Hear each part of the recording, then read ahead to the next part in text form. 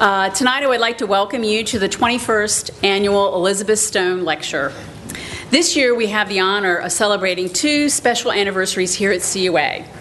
100 years in library education and 30 years as a school. So these are two momentous occasions that we're here to honor and recognize today.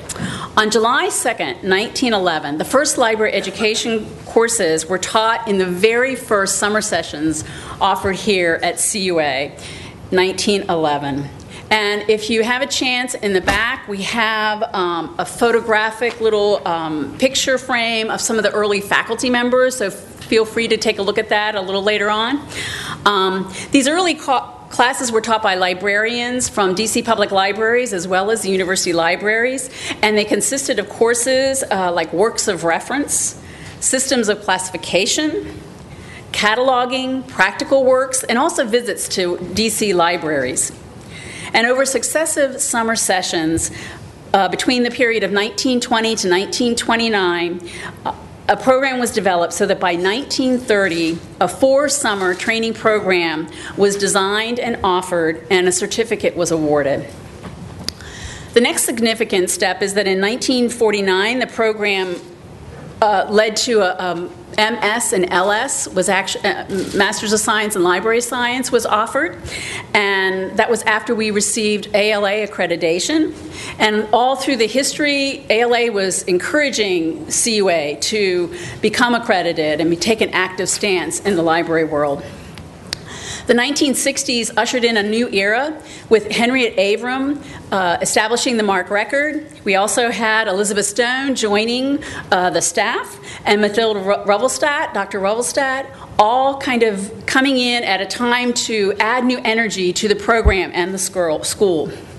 So tonight we're celebrating the centennial in library education and the 30th anniversary of our school, and we are here to acknowledge the faculty, staff, student, deans, and all those that have contributed, and alumni, and all those that have contributed in any way to our school and this noble profession.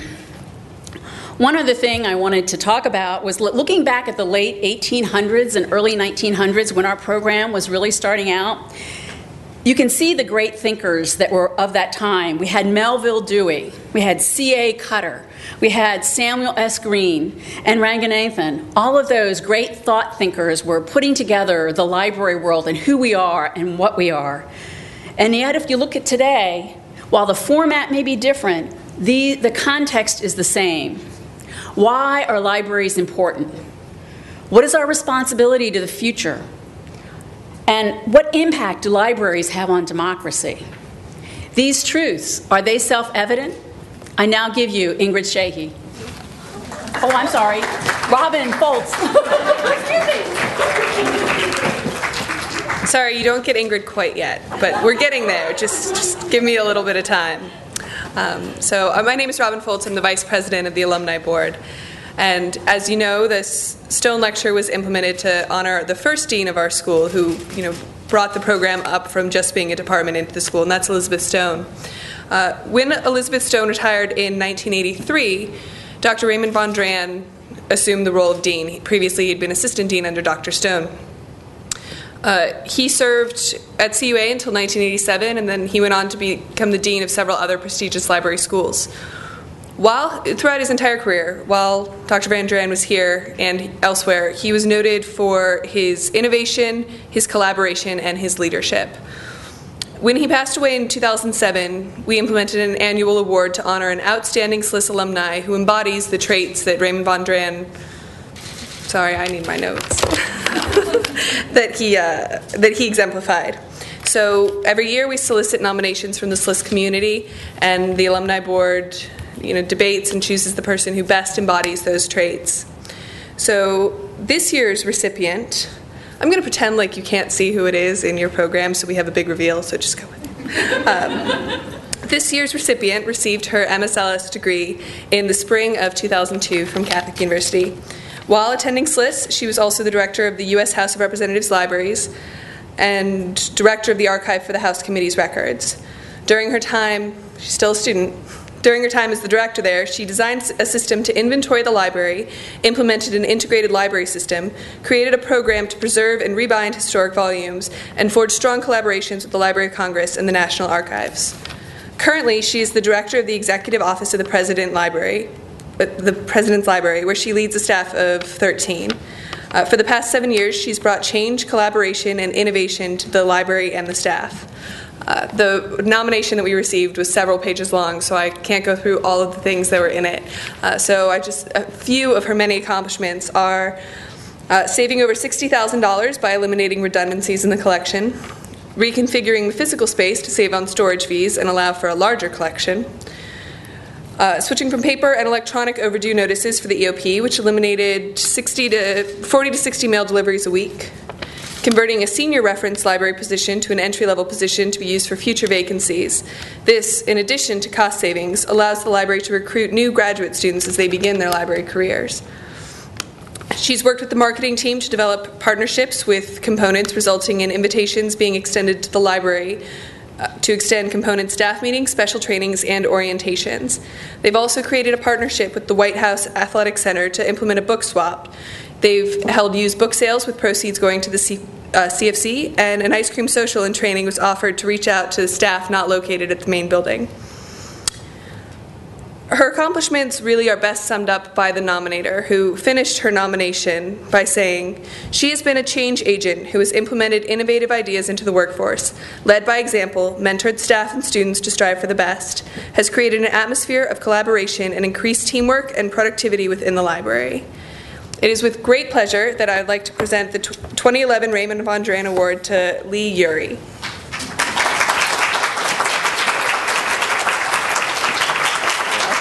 Congratulations.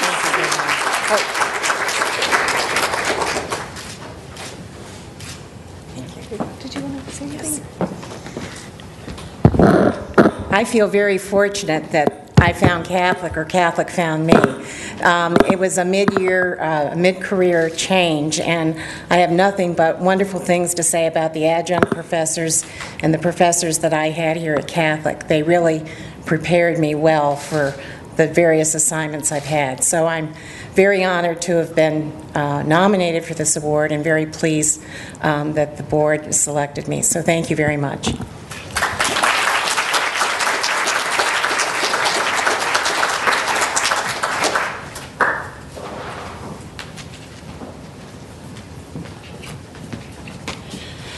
Good evening, everybody. My name is Ingrid Xie Yi, and I'm the interim dean of the School of Library and Information Science.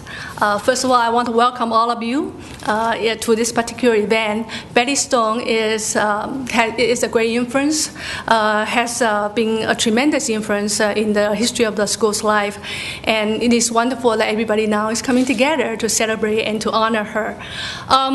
First of all, I want to thank the Alumni Board for organizing this event, and for the staff for taking care of the logistics. And I also want to welcome all of you for making the effort in coming in a rainy night to come together and to talk about the future of the libraries and hear Dean Aversa, Dr. Aversa's speech. But in addition, I also want to acknowledge a very special group of people. And these are the people who are the soul and heart of our school, and that is our faculty members. And they're really putting a lot of effort in building up our program, and I want to acknowledge them. Several of them are here. I know some of them are teaching tonight, so they cannot join us, but I want to acknowledge, so please stand up. We have Professor Shoemaker, I believe, yes. And we have Professor John Lusky. Was she? Oh, she was here for a while. She probably had to go to teach. And then we have Dr. Sun Kim. Dr. Yang Choi, Dr. Jane Zhang, and Dr. Shuren Shin.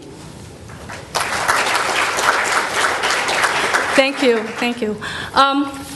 It really is a great pleasure to be here tonight, because I always look at the Betty Stone lecture as a way, it's like a family reunion, and you have old friends and new friends coming together, and especially tonight we are welcoming Dr. Aversa home. As many of you know, Dr. Aversa was the dean of the school from 1994 to 1998. And I started under her and learned tremendously from her. She is a great role model, and she has many, many wonderful qualities. So if you will indulge me, I'll take just a few minutes to tell you about my impression of Dr. Aversa. Dr. Aversa, in my mind, is a great role model because she's knowledgeable. She has a lot of field experience, and she also is an experienced educator and quite perceptive about the issues and challenges we face. In addition to the problems we face, she knows the solutions, and that's a good part. She was a tremendous manager of our program when she was here, and I know she continued to be quite successful in a number of schools. One of the things that impressed me most about Dr. Aversa is that she truly showed you that she cares. And she also understands that to be a leader, that means that you don't just get that power, but instead you're actually providing service. So being a leader is actually being providing service to your user community, to the staff, to your faculty. In addition, Dr. Aversa also has the courage and has the insight to be quite decisive. You can also always count on her to do the right thing.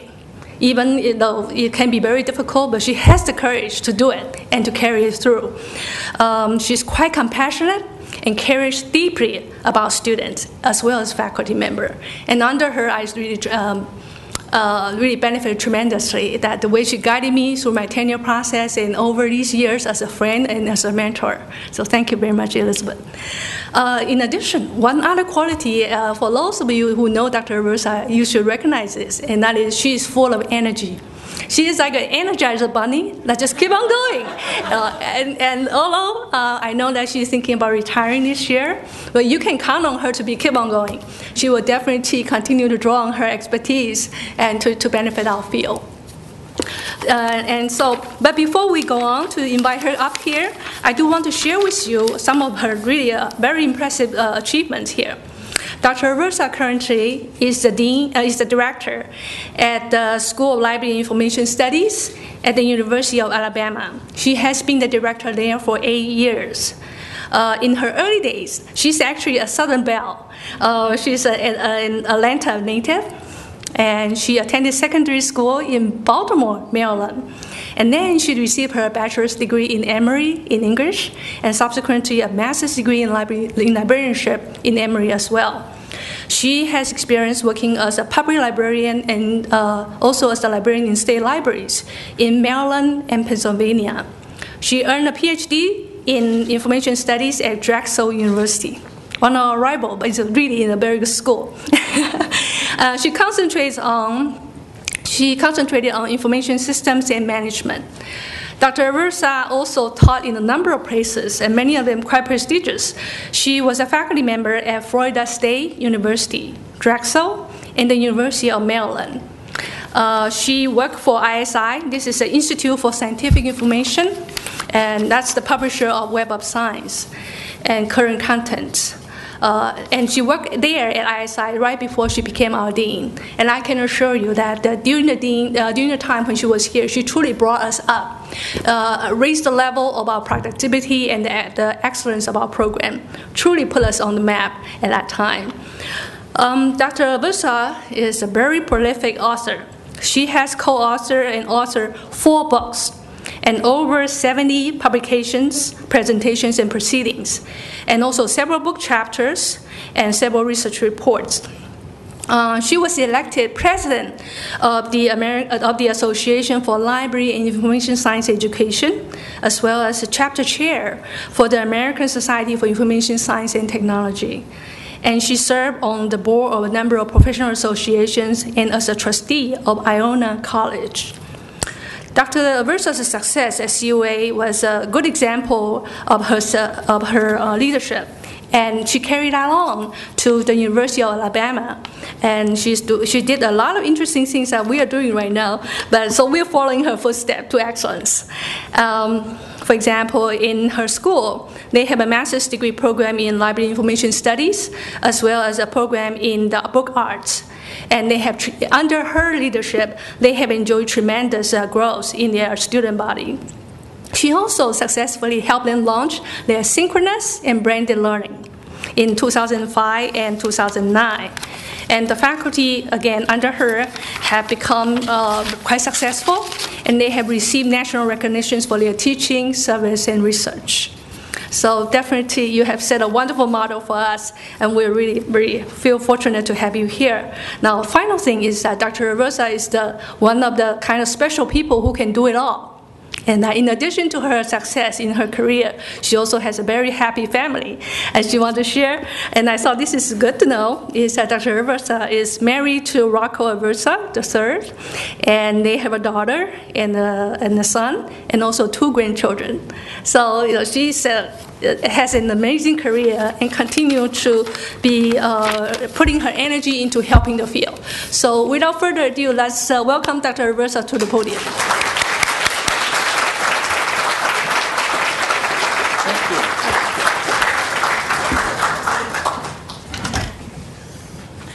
Thank you so much, Ingrid. That was too nice, and you've revealed about half of what I'm planning to say. But nonetheless, we will, I hope, have an enjoyable evening here.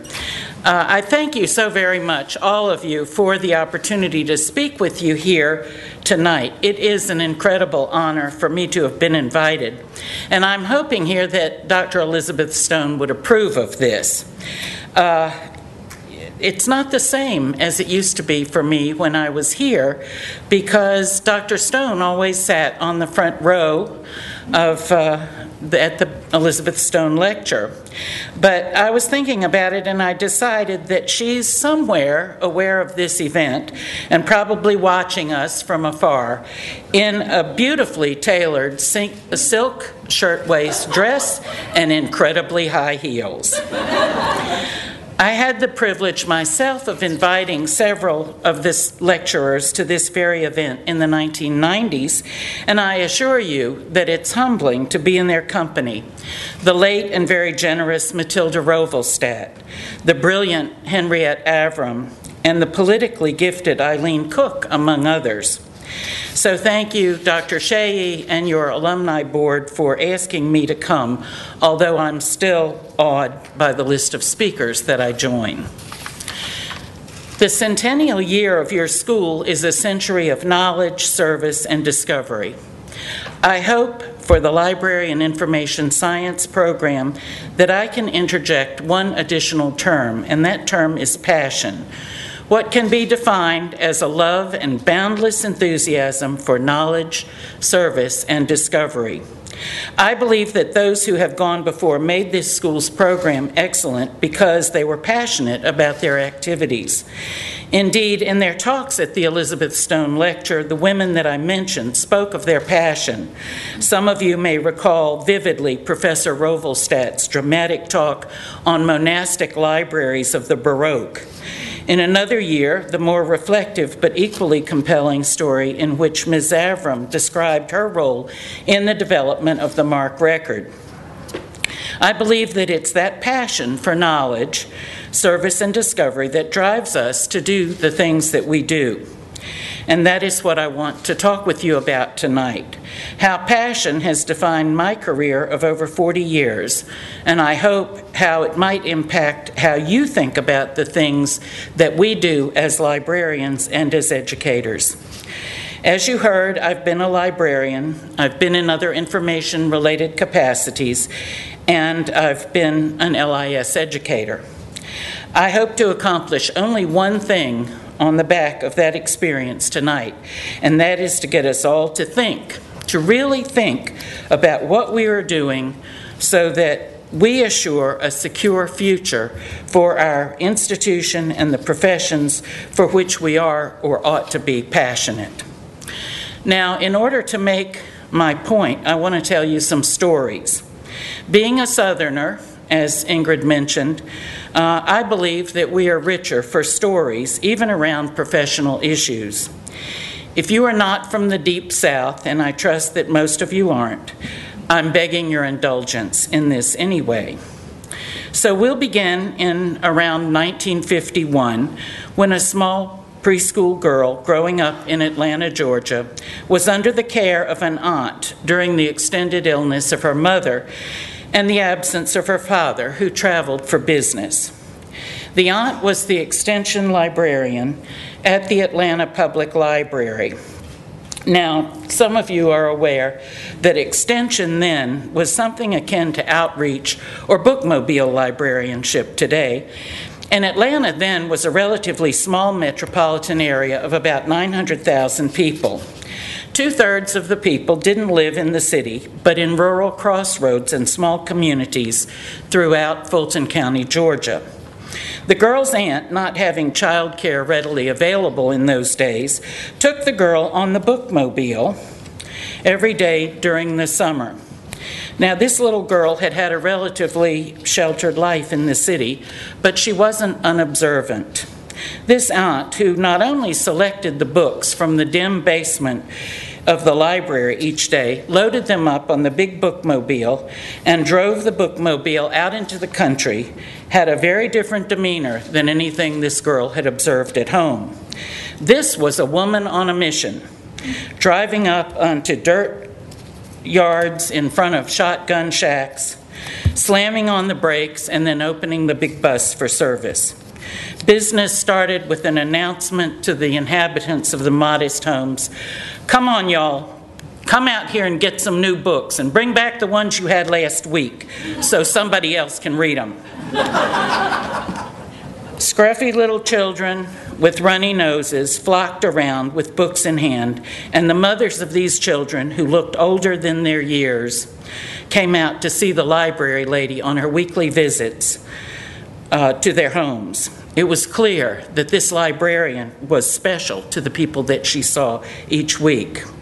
Between stops at the houses and the long ride back to town, the little girl learned about children who don't have nice things like you do, but who can read and learn and one day have pretty clothes and a nice house like you do. And she learned about children who don't have summer shoes and shirts except for church. The aunt taught the little girl that hope could be found between the pages of a children's picture book. The girl's aunt continued to be an extension librarian for another 20 years. She moved from the city to a more rural area where she continued to run bookmobile services for a rural library system. She loved extension work, despite the fact that she was invited to be the director. But she did that extension work until the 1970s and her subsequent death. This niece learned a lot from her aunt, a public librarian who was passionate about her work. Fast forward 10 years, and a 9th grader is in the suburbs of Baltimore. This student is told by the honors high school teacher, "Get a card at the Pratt if you intend to pass my course. If you can't afford a card," because you had to pay for them in those days, "see me after school." "Don't plan to pass my course," he said, "using the school library or that pitiful Baltimore County library." And I know there are people from Baltimore County here. That was back in the day. The student got the $5 card at the Enoch Pratt Free Library. Pratt was a premier library in its day, as most of you know. Founded in the 1880s, it was one of the grand libraries of the mid-20th century, a city block square with a great hall with brass doors, the H.L. Mencken Room, the Edgar Allan Poe Room, plus one of the nation's finest collections of young adult materials. The student rode the bus and then transferred to the number 8 streetcar, this is in downtown Baltimore in the day, with history classmates every Saturday to research topics and to explore this great library. The wonders of the Pratt with its severe but helpful librarians, the different rooms with different subject collections, and the size of it all were astonishing. The student continued to go there long after the honors history class was over.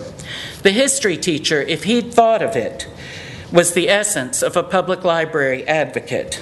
He influenced a band, a ragtag band at that of high school freshmen, to appreciate and to expect excellent library services for the rest of their lives.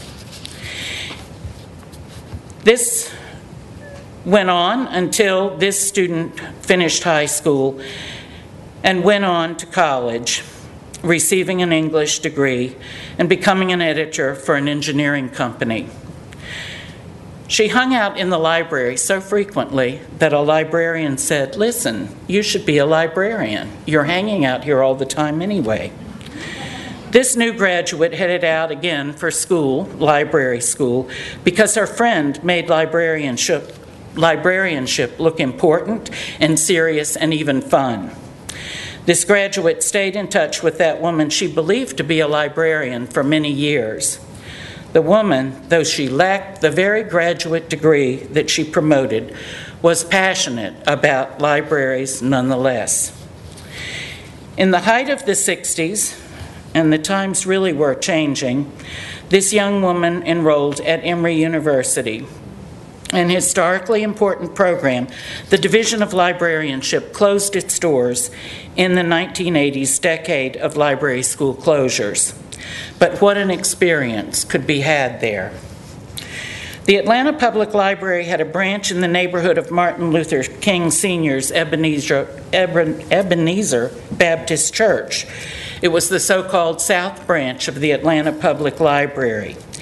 It couldn't be, or maybe it just wasn't, staffed the way it should have been because of budget constraints or priorities of the library in the day. So students from the library schools at Emory and historically black Clark Atlanta University were given minimum supervision and allowed to maintain Saturday hours in the south end of town. There, the young woman worked with a child whose mother wouldn't sign for a library card because the last signature she put on an official document resulted in her mother's furniture being repossessed. She met children who were more interested in her smooth hair than the story hours and read-to programs that were offered there. She went to visit the home of a child and saw for the first time in her life a home with no printed matter whatsoever, not a book, not a newspaper, nor a magazine. Even to this 19-year-old student who was tutoring that child, it was no surprise that a child from that home, before even being passed to the 7th grade, was 4 full years behind in reading. In 1968, on the weekend following the Martin Luther King slayings in Memphis, this library school student was told, first by her dean, "If you want to be a missionary, you have to go where it's hot. Go downtown and open that library."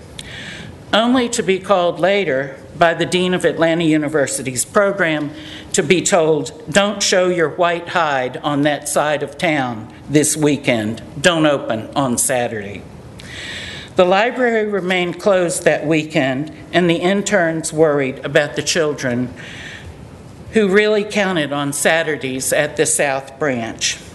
They worried about this more than the funeral that came to town and the threats of shoot to kill that were made to discourage riots and looting in the city. The deans of the 2 library schools taught our student that the sometimes conflicting viewpoints make a difference in the viewpoint of library stakeholders. Our student learned that sometimes there was no right answer, and that the practice of librarianship was not devoid of tensions and stressors for decision makers. Still in library school, the woman learned public librarianship from an adjunct who witnessed the removal of chairs from a Tennessee public library so that African Americans could be served. The logic, and get this, was that if patrons couldn't sit down, the doors of the library could remain open since folks wouldn't be mixing the races under those circumstances. The amenities were less important to that librarian than providing access to information for everybody in that community. Our student graduated and became a public and later a state library staff member and learned from another passionate librarian, a state librarian who studied management on the side and planning, taking courses from the AMA and universities so that she could run an excellent state agency that would secure for all citizens of the state good services, regardless of whether the county of residence was rich or poor, urban or rural, or whether the local tax share was big or small. Our student learned also from a medical librarian, Winifred Sewell, who insisted on inserting herself in research teams at Duke and UNC, and who was later instrumental in the development of important advances in retrieval at the National Library of Medicine. This was a courageous medical librarian who went on to publish guides to pharmaceutical information and to teach and mentor a generation of medical librarians well into her 80s. Working in the research department at a major database publisher, our librarian came to know and respect a man who, with a chemistry degree, a master's degree from Columbia's Library School, and loans from Household Finance Company, risked personal and professional security to develop and produce tools, most notably Current Contents, Science Citation Index, and now Web of Science, so that scientists could access the information they need in a faster and more efficient manner. Now, as you've undoubtedly figured out after my introduction, it was these folks, my Aunt Julia Duggan, my 9th grade teacher, Mr. Riefner, nobody ever knew his first name, the public librarian in Baltimore, Mrs. McFadden, the children in Atlanta's ghetto neighborhood, James and Minnie, 2 library school deans, the late Venable Lawson and the late Virginia Lacey Jones, and outstanding and courageous librarians like Carlton Rochelle, Nettie Taylor, Wynn Sewell, Jean Garfield, who gave back by teaching and mentoring. All these people made the believer that I am today and collectively brought me here to talk with you. So these are stories, and they're just stories. But what do they say about the love and enthusiasm we need to move libraries and librarianship to a vibrant future? Excuse me.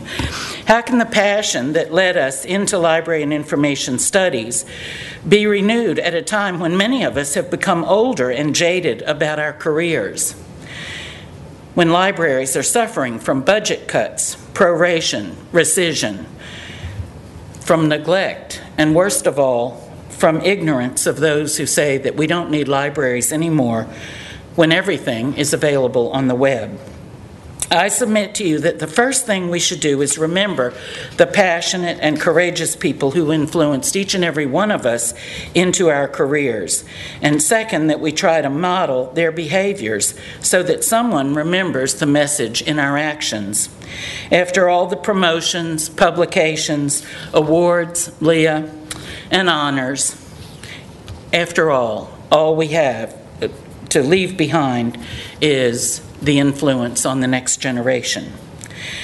I suggest that we may find a way to renew enthusiasm and passion if we can answer the question of what is the concept of library about and how has it kept people interested for hundreds and hundreds of years. It's one of our oldest institutions after the church, after all. My colleague, Charles Osborne, in his 2009 book, The Social Transcript, Uncovering Library Philosophy, notes that the definition of library is much less complex than the concept of library, and that concept is of greater value to a discussion of the library's function than its definition. He further suggests that library is a cultural function that pertains to the stewardship of the recorded social transcript and therefore is a cultural technology that transcends location and method, and I questioned him about it, and also He adds the form of delivery of the service. It can be in a beautiful reading room or on your cellular telephone. The concept is the same. Of course, I concur with him and think that we should consider this general idea of a library rather than trying to define it as an institution, a building, a service, a single function, or a resource. And I would argue for that. But if we focus on the general idea or the concept that is derived from specific instances, we immediately get into the thorny question of what we can see and what we can't see. A concept can't be observed, and so we construct definitions to operationalize the concept. Happily, though, as Powell and Conaway point out in their book on research methods, more than one working definition for a concept is generally considered to be desirable, if not necessary. So I suggest then that we think of library as concept, first and foremost, a concept that involves management and leadership, resources, people, and even the institutional image, and that we recognize that this particular concept is one that is fraught with tensions and conflict and uneasiness. It is this ever-moving and ever-changing tension and conflict that make the concept of library and all the imaginable working definitions so exciting and so evocative of interest and even passion. Anybody see the movie Goodfellas? Oh, come on, you can admit it. A great mafia movie. Think of the scene in that mafia movie when the young gangster Henry Hill hands his girlfriend Karen a gun. She says that although her friends would be offended by a man who asked them to hide a gun, she found it attractive and exciting. Perhaps we librarians should relate to Karen, be passionate risk takers who are turned on at the prospect of navigating the tensions and conflicts of the information business. Jesse Shera, the library philosopher, talked about the somewhat bipolar nature of the profession of librarianship. He says we have to balance the knowledge needs of individuals and the knowledge needs of society as a whole. The tension between the two masters that we serve is introduced in every introductory course in library and information studies.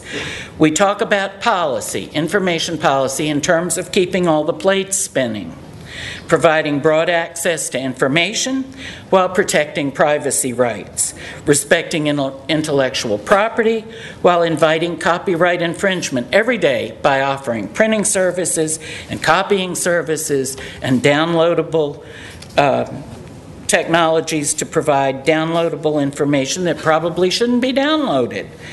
We are in the business of protecting the security of society while, in the name of access, making information available that is sometimes quite questionable in everything from authority to quality to just plain good taste. There's even a tension between allowing the disheveled homeless a place to sit in an urban library and, on the other hand, throwing them out so their presence won't dissuade users who have been described as somehow more legitimate. What we don't know when we enter this field is revealed gradually through our graduate school days, or perhaps we glimpse a side of it as paraprofessionals or while we're in graduate school. Reality, though, for most of us sets in the first time we confront a big decision as a working information professional.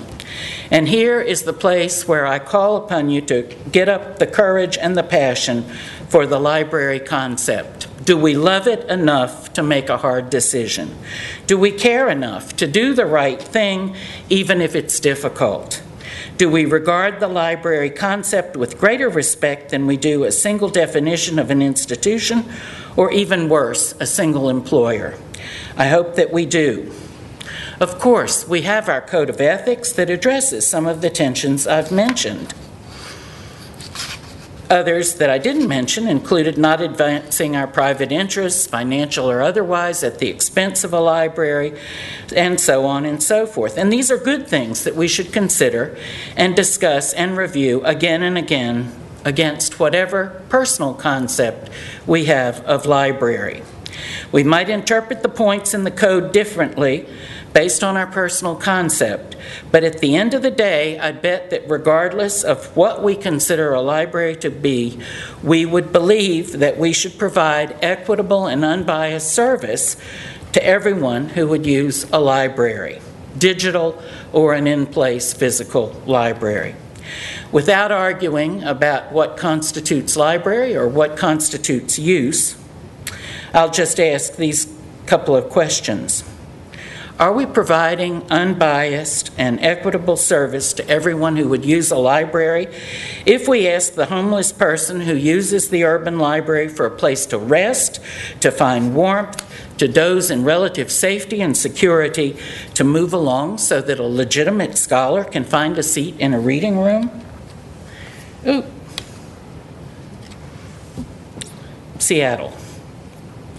Did the public library, the one that allowed this novice library school student to work unsupervised in the ghetto so as to keep a branch open in the south end of town, provide equitable and unbiased service?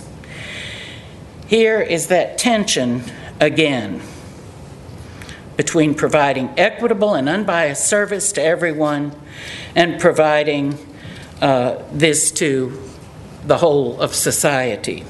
In the big picture, I submit that a great job was done of answering to individual users' needs in that South Branch Library, but a genuinely lousy job was done at serving society as a whole and even the city at that time.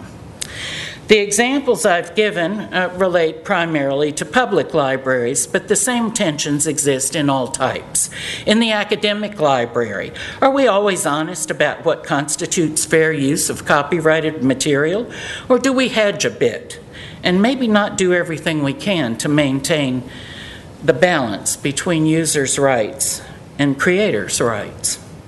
In the school media center, are we biased in the ways we serve gifted students or special students? As the young people say all the time, I'm just saying. I'm just saying that these individual decisions and others deserve continual critical examination every day that we go to work. Now, I want to say something about how we can go about raising a generation of information professionals for the 21st century who both have a firm concept of library and who understand the tensions and conflicts in it. How do LIS educators, now I'm talking to the faculty and staff, how do we prepare graduates who have the courage to meet the challenges inherent in a profession that by its nature insists that hard decisions be made?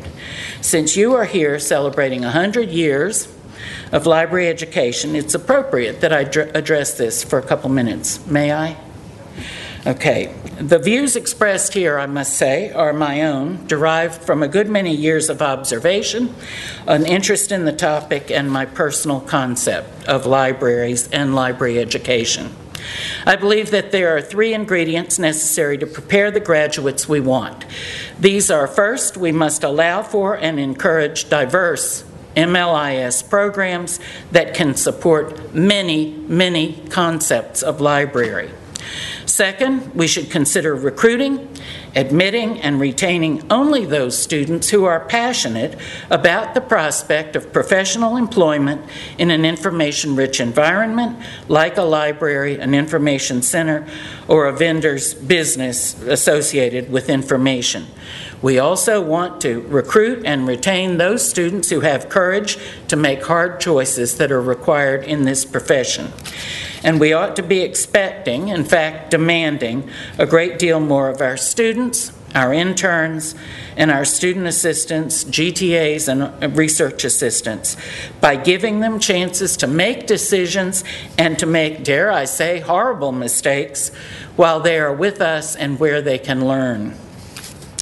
Let's look at each of these ingredients briefly. First, regarding diverse programs, I should say that I came along at a time when many of our library schools were private, like Catholic University of America.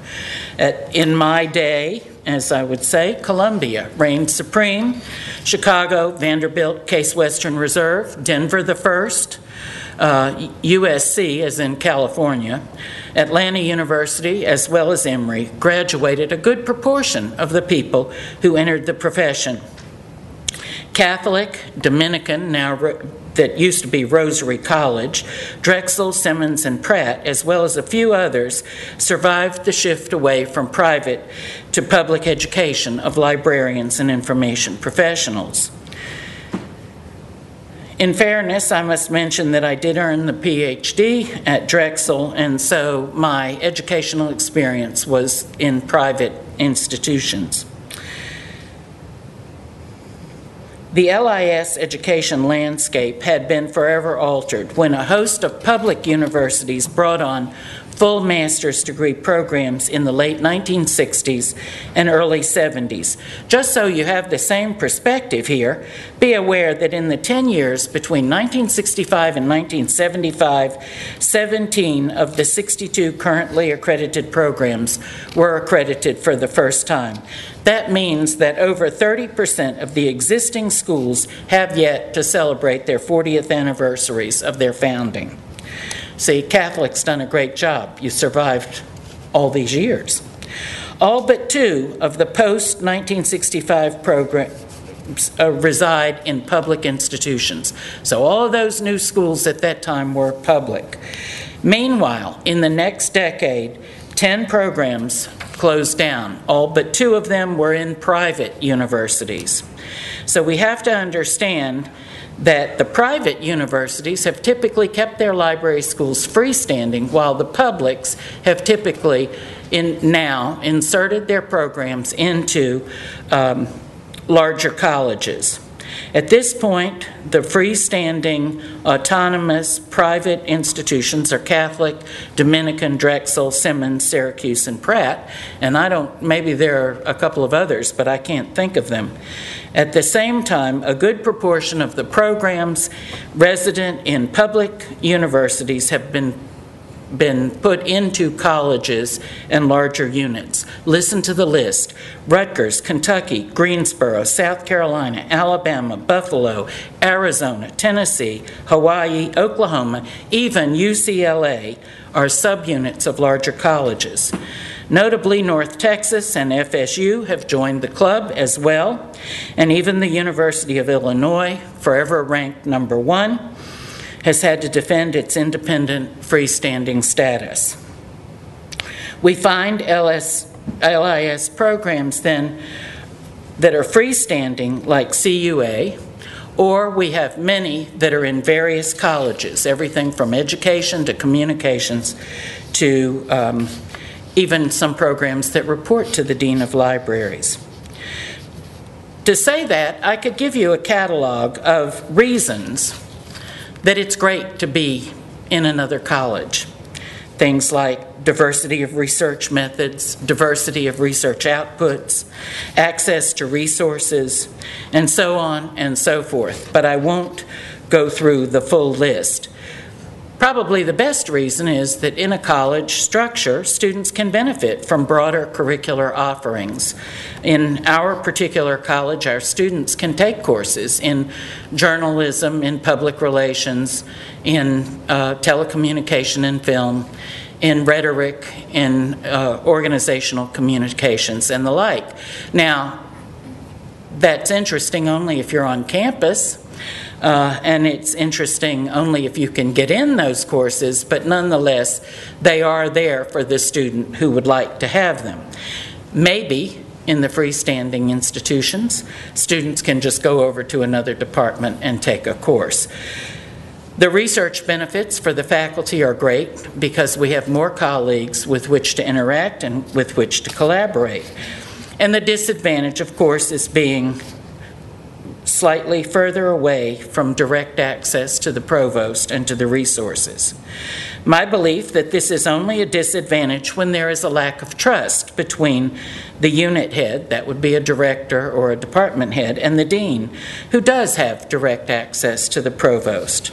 Such lacks of trust can lead to omissions of communication and the withholding of resources to other than the dean's pet projects or subunits. For myself, and in case you haven't figured it out, I've been called pushy more than once.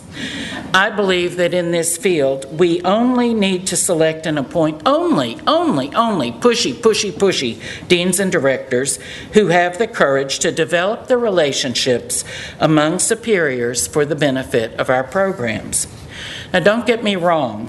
I don't mean to argue that we need all of our programs to be in other larger units. I think what we have to have is diversity in our programs. And when we allow accrediting agencies, and my program is accredited by 4 different accrediting agencies, when we allow them to dictate that we should have a cookie cutter situation in our programs, we need to get courageous and say, no, that won't do. This is a field where there are many concepts of libraries, and we have to address that. We can incorporate both digital and physical collections in what we teach. We can talk about in-place and remote services for libraries. We need to be as diverse in our schools, in our programs that are educating librarians as we are about what constitutes a library. This means variety in curricula, in organizational structure, in what kind of distance education we want to have, synchronous, asynchronous, whether we want to do face-to-face, and we need to entertain a wide variety of academic foci. So if you think of a library as a concept with room for many operational definitions, you'll have to agree with me that we do need the diversity to encourage universities and accreditation agencies to let us celebrate that diversity and not give us the cookie cutter programs to aspire to. We have to be courageous and energetic enough to work hard to assure that we retain these opportunities for our own profession.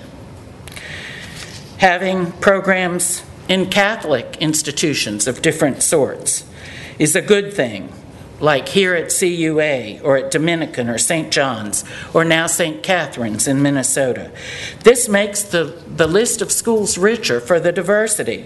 A student whose concept of library has to do with social justice might go to St. Catherine's.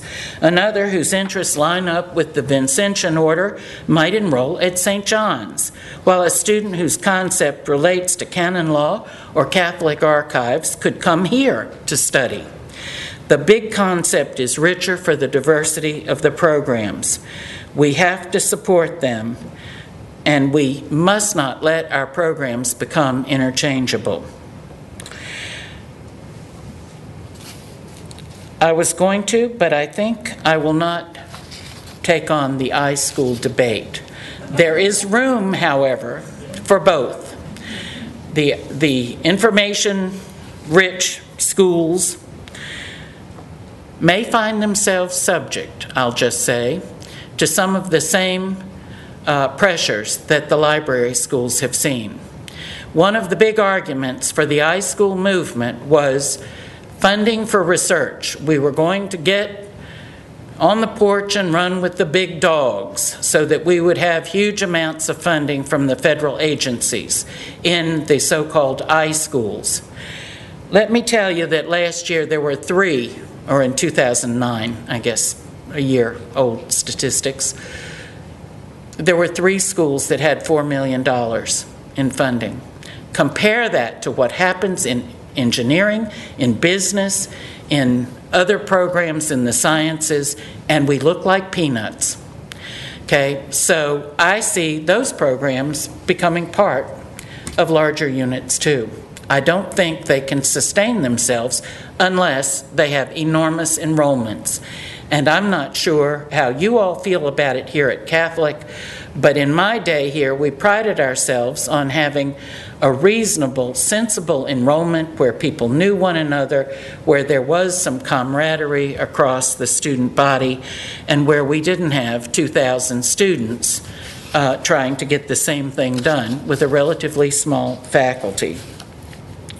But that's neither here nor there. There's room for the I schools, the L schools, the traditional ones, and the more modern ones, if you will. There's room for other things in our school, including book arts, as we have at Alabama, and preservation, conservation, archival programs that we see other places. We want to serve all the library contexts and all of the library concepts. Now, next to the last thing we should do is to worry about who we admit. Most of our programs admit applicants with a minimum GRE score of 1,000 to 1,200 and an undergraduate GPA of 3.0 or better on a 4-point scale.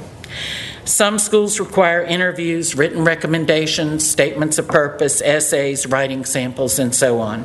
But the measurable criteria are always the scores. I suggest that we all think more holistically, not in order to admit more less qualified students to fill our rosters, but to raise the bar so that the scores mean relatively little and the essay or the interview means a great deal. Keep the minimum test scores. We need to be sure that everybody's kind of literate and kind of numerate.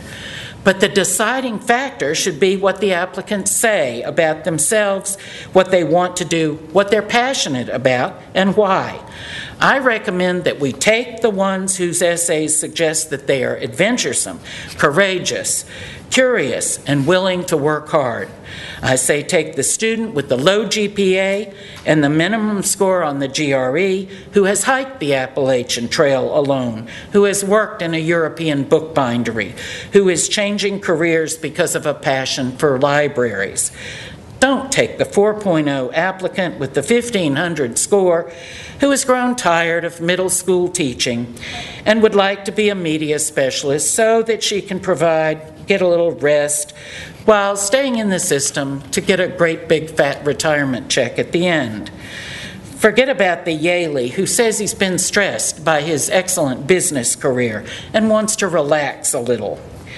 Let's deny admission to the applicants whose references tell us they are painfully reserved but great at working alone, socially awkward but brilliant.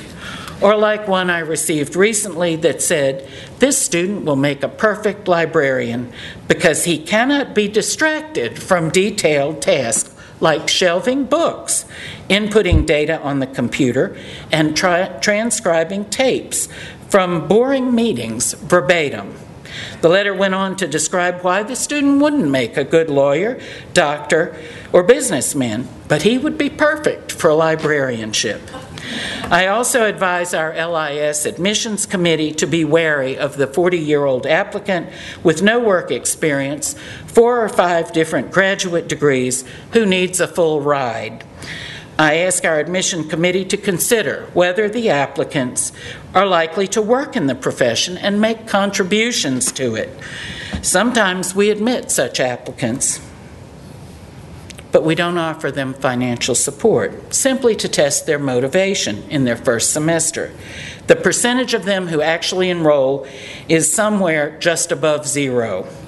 We learn that the same individuals have stayed on campus, taken up space, taking up faculty time and attention in other programs, sometimes several of them at a time. But we're glad we're not working with them. They may be brilliant, but it doesn't look promising in the contribution department. Now, some schools are, to be sure, under pressure to grow in enrollment.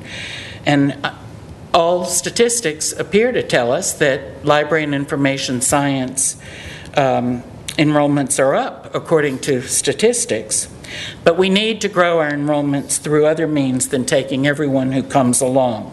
Students who are smart, who are confident, who are courageous, who are savvy, these are the ones we want because they are the ones who will care enough to tell us old guys when our teaching is a bit off, when our classes are not what they should be, when they feel we're not providing what they need to make it in the marketplace for work, and even when their peers are not stepping up in group projects or holding back progress in a class. They may seem to be high maintenance now, these students, and I know the faculty know the kind I'm talking about. They may look like high maintenance now, but these are the ones who will succeed professionally, who will stay in the field, who will take leadership positions and give back by recruiting and recommending good students and by supporting our institutional development and alumni giving campaigns. Finally, the campus administrations should reward us if we recruit good students who finish and go on to do great things. Our programs aren't long. Most programs are no more than 42 to 46 hours. We want to be sure that students come to us with some desirable characteristics, since we can't do a personality makeover in 36 or 42 hours. We want to get the most excellent students, and unlike Lady Liberty, we don't want the tired, the poor, or even the huddled masses unless they rest up and get ready for a rigorous education and challenging career. Finally, we want to provide our students with programs that challenge our students technologically, philosophically, socially, and intellectually. More than learning how to, students need to learn how they should think about the library concept and how to keep growing and developing it. Again, Ingrid, your theme, knowledge, service, and discovery, says exactly what we need to expose to our students. The ones who really get it should have to work hard to get it, and they should take pride in achieving much.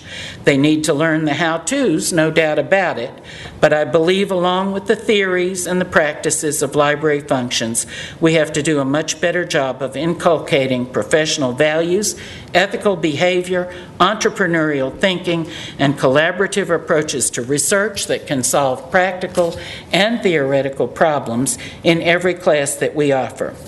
If we don't, instead of leaders, our graduates will be worker bees, and instead of developing real professional lives, they will settle to take a job.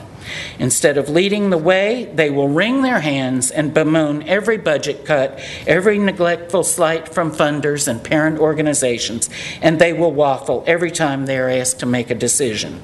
Let's make library school hard, not easy, and raise the bar for both entry and exit. That way, the next generation will be able to handle the challenge. When Monsignor John F. Whipple, then provost of this university, interviewed me for my first dean job in 1994, he asked me why I had become a librarian. My answer was because librarians provide information that can change people's lives for the better, and I'm passionate about doing that. Now, after 17 years and 2 additional leadership positions, I'm even more convinced that we do make a difference and that we have the wherewithal to pass our passion for this endeavor on to the next generation for our profession. It's all of our jobs, teachers, leaders, deans, directors, and students, because you will graduate and you will attract, I hope, a next generation that can do the job. To do anything less would be neglectful. We are all fortunate, everyone here is fortunate to be in a field that allows for multiple interpretations of the library concept and that provides a broad spectrum of opportunity for each and every one of us. My wish for you, my colleagues in practice and in the academy, is that we find our passion, find it now and use it, along with amazing courage, decisiveness, and intellect, to advance knowledge, service, and discovery. I'm grateful for your attention, and I hope, if nothing else, that I might have inspired you to think about what you're doing with a little bit more love and a little bit more enthusiasm.